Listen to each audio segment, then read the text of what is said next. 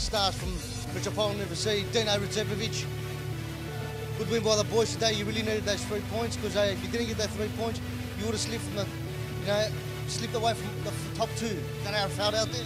Yeah, it's a tough competition. You need to take all the points you can get, and if you slip up once, you're in trouble. Dino, today you got off to a quick start, got out to a 3-0 lead, and Metropolitan Old would have probably caved in.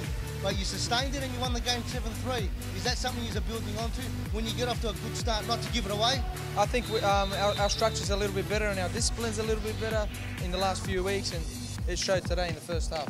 You were missing last week, Dino. Now, obviously, the boys not dropped the points, Drew, but an extra 2 points. You know how crucial they are coming up towards the end of the season, Dino.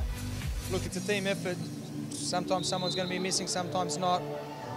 They didn't lose all 3 points, so that's you got to look at it as a positive.